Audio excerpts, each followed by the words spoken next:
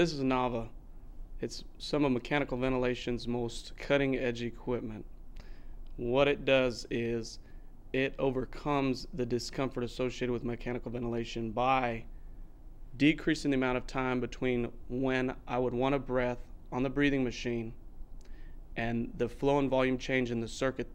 The length of time between me sensing I want the breath to when the breath is actually delivered, it's eliminated.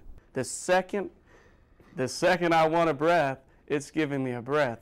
This is a fake test lung, but I am connected through the cable to the machine, and you can see while I'm talking and I take my breaths in between that I'm getting all the support that I need. And when you have a person on a breathing machine, one of the biggest things the therapist fights is how much sedation they have to be on.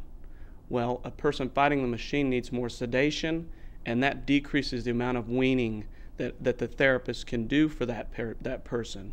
You know, some of the most exciting things is to get them intubated and on the breathing machine, but where we take pride is getting them off and preventing them from coming back on the breathing machine.